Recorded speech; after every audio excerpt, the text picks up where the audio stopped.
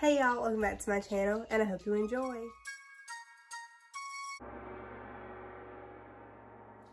Hi, my name is Trisha. I'm a cool mama and a young wife, and in today's video I have a product purchase review for you guys. Let me just go ahead and say I have made a couple videos like these before, and so I was like, why not make another one? If you are on the hunt for some vintage items, where to look and what was successful for me.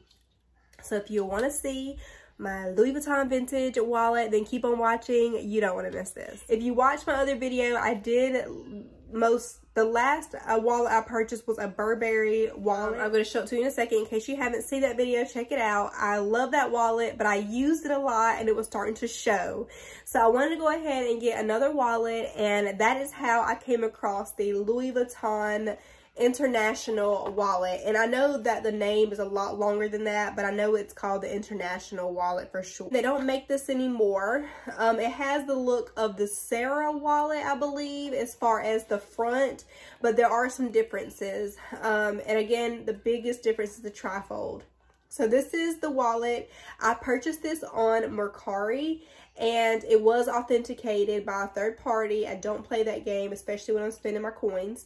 So I definitely want to check that out. What I loved about this wallet, obviously, was the Trifold feature, but I loved how pristine this wallet was in as far as the condition. Like, I think the person may have recoded the siding, and if not, that's good too. Still, like this wallet, I have to put the date code on here because I can't really see it, but I'll show you where it's at. But this wallet is years old. Like I said, they don't make this wallet anymore. I'm not sure what year they stopped making it, but I would at least say like 2010.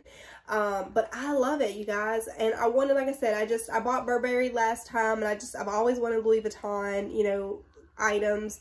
And so I definitely wanted to take my time in getting more pieces, and start with the wallets. So yes, so here is the front of the wallet. And again, I just love how clean this wallet looks. The gold on the hardware is still very much so, new looking, I would say. It hasn't tarnished in any way. It's not fading at all. So that was something that I noticed and paid attention to. Again, I paid attention to the siding of the wallet. Whether or not somebody realigns and repaints it, that doesn't bother me. I just want it to not look like it's chipping or fading or wearing. You know what I mean? I want it to look like it's a new wallet. I mean, it's new to me. Again, this is a vintage wallet, so they don't make these anymore. And so that's something that I just want to pay attention to when purchasing this wallet.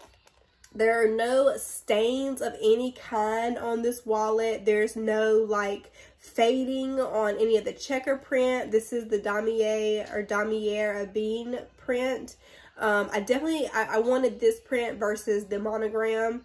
And that's just something that I wanted for myself. But everything just looks so good for it to be a used item. So let's go ahead and look on the inside of it. So it does have the Louis Vuitton Made in Paris right here, the stamping here, and then it just drops, and this is what the inside looks like.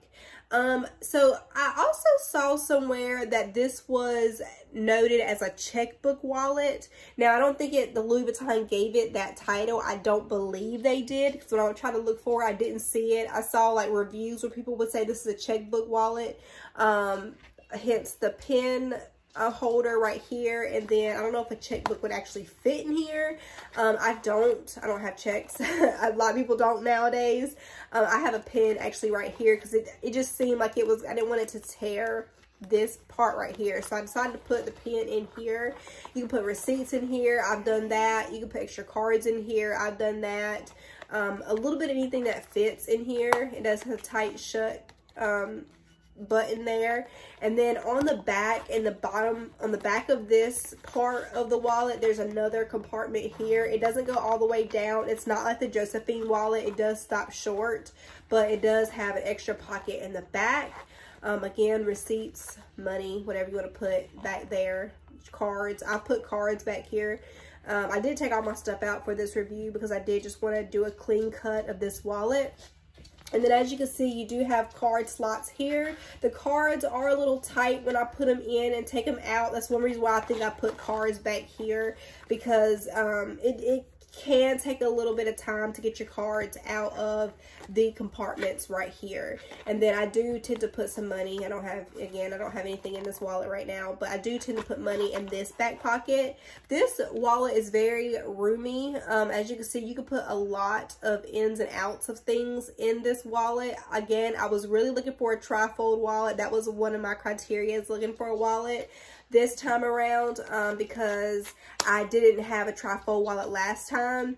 The Josephine wallet is the reason that I started looking, and then I just found this was more of affordable item, affordable pricing. The Josephine wallet retailed usually a really good condition, almost pristine, is still a solid $400 to $500. Again, depending on the condition of it. And this one, I paid just at $300 for it. So I felt like this was a fair price. There were other sites that I came across. There's a seller on Etsy. She has authentic Louis Vuitton vintage pieces only, I believe.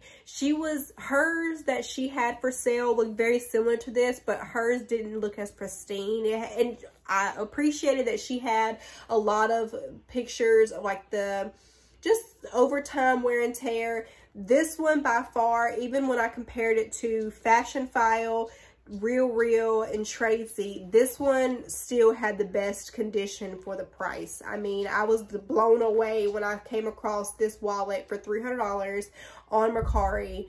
I was just, again, floored. Like, it just looks like it. If you didn't know this was a vintage piece, it would look as if it was brand new. Like, minus I did just now see like this right here in the flash with the light, LED lighting, but I didn't even know. You can't tell it in person. This all looks the same is what I'm trying to say.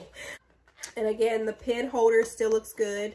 I don't know, if you have questions about Mercari and purchasing off Mercari, the main thing I would say is look for the diamond. The diamond in each of the pictures represents that it is already authenticated. You can request to have it authenticated, but I believe it's a fee, maybe like $5 or $10, I think. Or the seller can have it authenticated when they publish the item, which I think that's the smartest thing, because I think that's what a lot of people look for, is authenticity. That's me. Like, I don't really like to pay too much attention to items that are not already authenticated, that are luxury pieces, just because I want to be sure that if I'm paying the money, I want it to be real. You know what I mean? So I know you think $300 is a lot for a wallet, but y'all, I use my Burberry wallet all year. Like, I didn't switch it. Let me just show you. It did come with a dust bag.